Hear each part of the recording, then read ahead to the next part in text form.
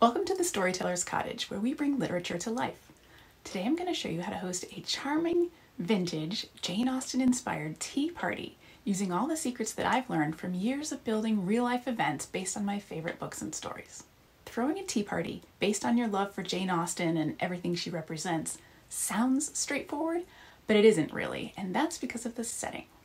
Building an event around an iconic, recognizable era such as Regency-era Britain means that you want your guests to feel like they've been transported to another time and place, and it's actually kind of tricky to achieve the look and feel of the early 1800s because very few of us live in a space that resembles Regency architecture, and it's hard to get your hands on contemporary fashion that resembles those gorgeous Regency gowns.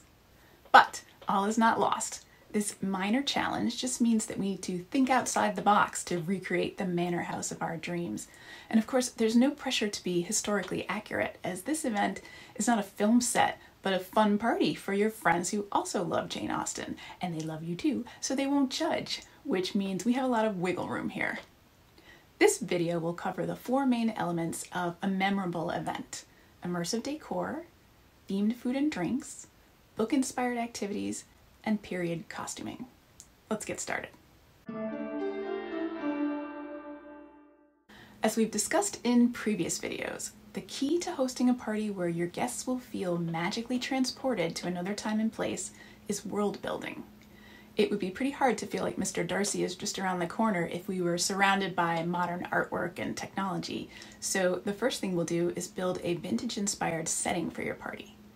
As I mentioned, we don't all live in a Regency-era manor house, but we can set our party in a neutral space, then gather together a few iconic items, some that we already have and a few that we spring for, and arrange them in this space that we have to suggest a vintage room.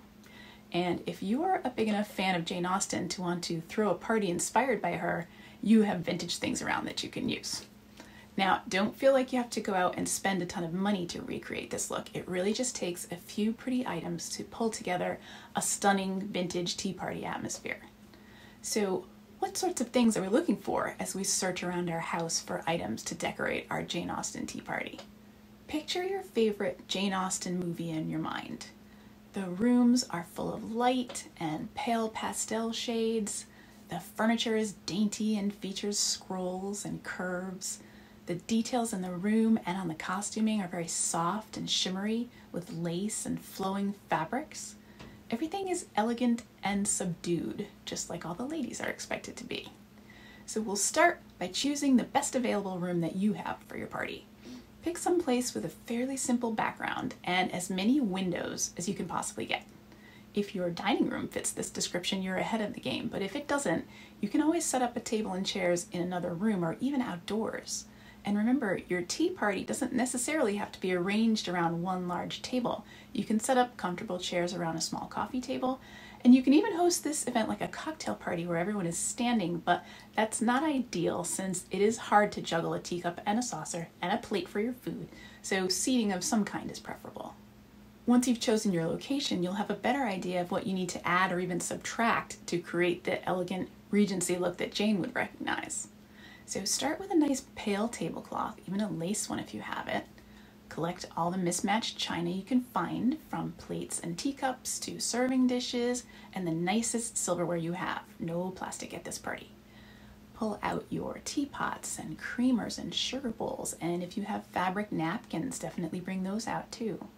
Everything at this party should be as light and feminine as you can possibly manage.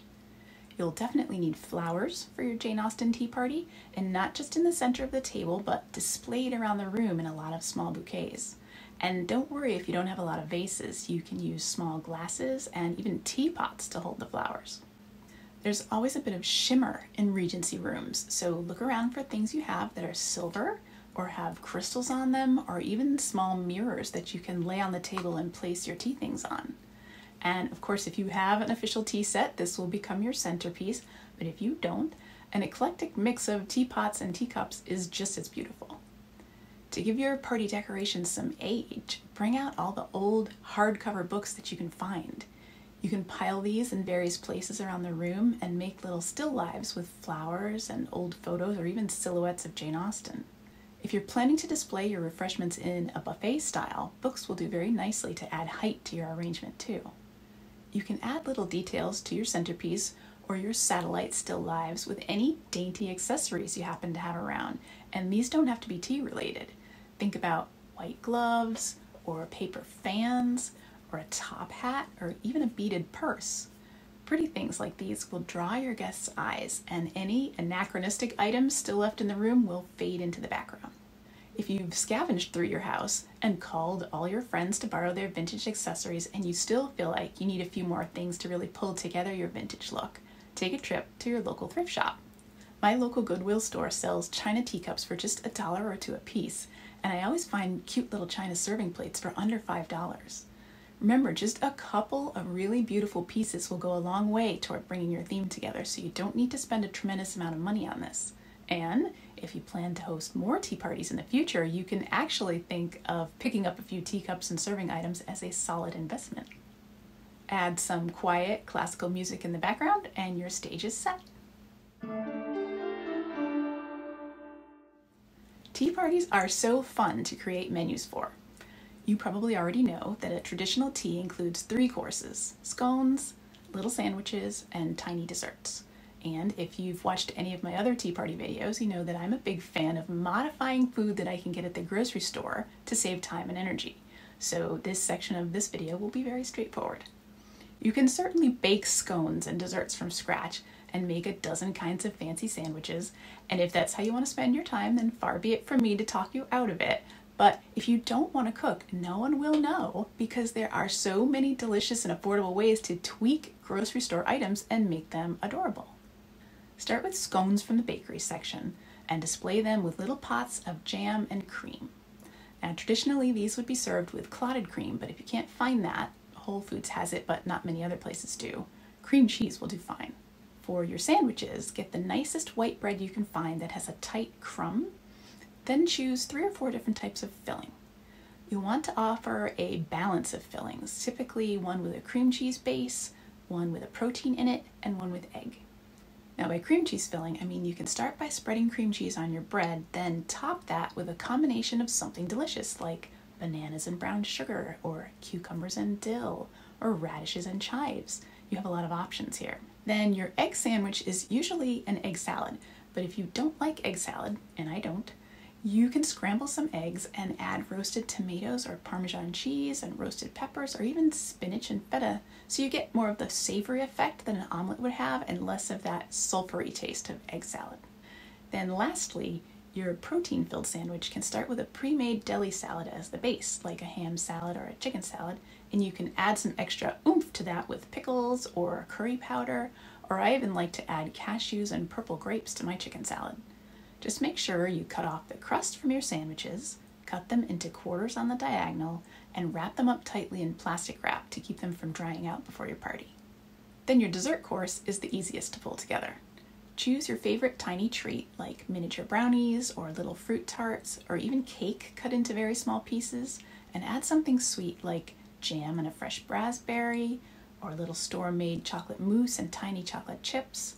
Or you can even make your own miniature trifles in tiny cups with layers of cake, pudding, whipped cream, and jam.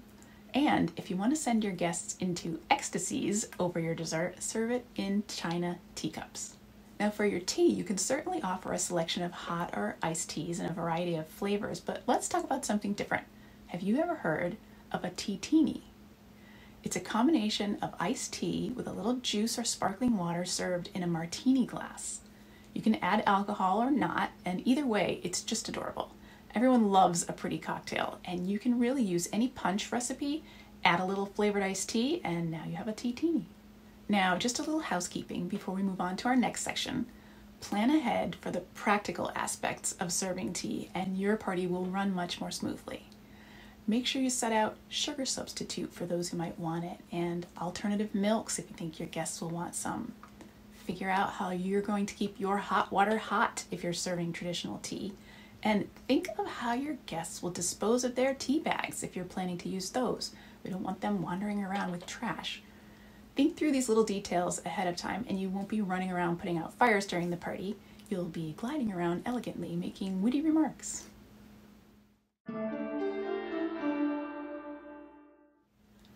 immersive party needs a guided activity to really bring it to life.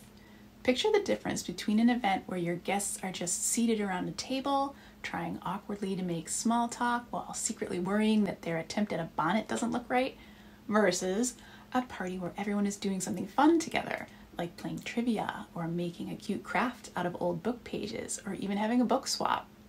The energy in the room is completely different when you encourage your guests to work together, and it's that feeling of laughing and having fun that they'll remember long after the party is over. So it's up to you what kind of activity you'd like to plan, and the 3 ideas I just mentioned are good, solid, fail-safe options. These work. If you want to hold a trivia contest, start by collecting all kinds of information from the internet, like quotes from Jane Austen books and movies, or facts about Jane's life, and write them up either on a list that you'll read aloud or on little pieces of paper that guests will pull from a teapot or find rolled up in their place setting. You can have your guests play in teams or individually, and definitely offer a prize or 2 for the winners, maybe a beautiful teacup and saucer or a pretty edition of a Jane Austen novel. And speaking of books, a book swap is another fun activity that you can do at your tea party. You can ask each guest to bring their favorite book to trade, and this can be a used book, and you can either have them wrap them and do a blind swap, or leave them unwrapped and make a game out of trading them. If you're planning to have your guests make a craft, you'll want to set aside a space for this that's different from the space where you'll be eating, so you don't end up with drips of glue and little scraps of paper on your buffet. Crafts made out of old book pages are all the rage, and you can make all kinds of cute little things like a pennant banner, a paper chain, a tissue paper flower. Pinterest is full of ideas for this kind of thing, so grab an old encyclopedia and practice making your craft ahead of time, so if there are adjustments you need to make to the process, you'll be prepared. Collect all the supplies you need, and you may even want to pre-cut some of the pages to save time. That all depends on how engaged you think your guests will be in this activity. Then whatever you make becomes a charming favor for your guests to take home.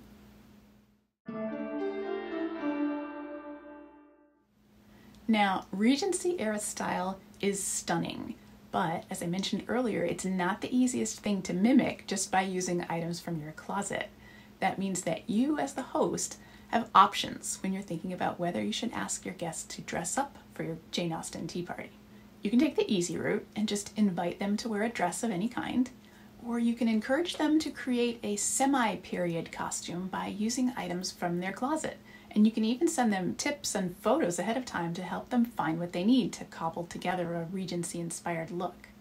Or you can go all out and ask your guests to come dressed as accurately as they can, which works if you have friends who can sew. So let's say you go with option number 2. What kind of tips will you be giving your guests to help them create a Regency costume? Start with a long dress, and then the waistline, the neckline, and the sleeves of the Regency gown really identify it. So if you're sending along photos for inspiration, find some of modern clothes that have an empire waist, which is right up under the bust, a rounded neckline in the front and often in the back as well, and a short rounded sleeve. It's possible to mimic this effect with a plain dress tied up with a ribbon right under the bust, and you can fudge the neckline a little with one of these tiny scarves that the ladies would tuck into their necklines to cover up their skin during the daytime. Other recognizable elements of the Regency outfit include long gloves, a simple shawl, a string purse, a bonnet, dangly earrings, or a fancy necklace. And if your guests are really into dressing for the occasion, the iconic Regency ringlet hairstyle will go a long way toward making their look really authentic. It's really up to you to weigh how much you want to create an authentic atmosphere versus how far you think your guests will go to play along. You certainly don't want to discourage people from coming because they don't think they can pull an outfit together. So you can even offer to help guests get their costumes together by offering items they can borrow from you, or even offering to come over and raid their closet with them. In any case, it's really the thought that counts. If you and your guests believe you're enjoying tea in the Regency era with Elizabeth Bennet and Mr. Darcy, then that's all that matters. And now you have everything you need to host a beautiful, immersive, Jane Austen-inspired tea party. Best of luck with your event. I hope these tips were helpful, and I would love to hear about your party in the comments. Thanks for watching.